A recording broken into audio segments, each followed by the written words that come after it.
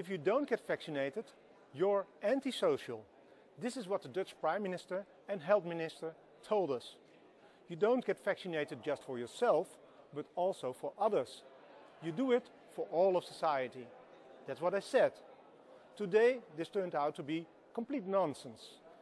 In a COVID hearing in the European Parliament, one of the Pfizer directors just admitted to me, at the time of introduction, the vaccine had never been tested on stopping the transmission of the virus.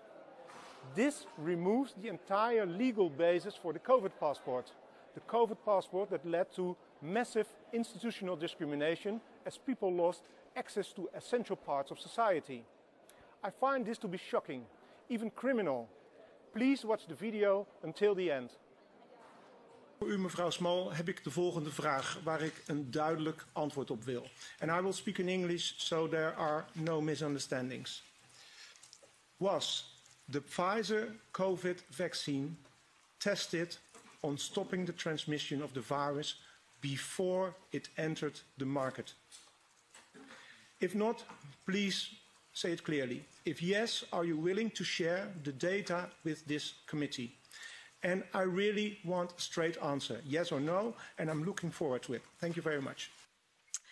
Regarding the question around, did we know about stopping immunisation before it's entered the market? No.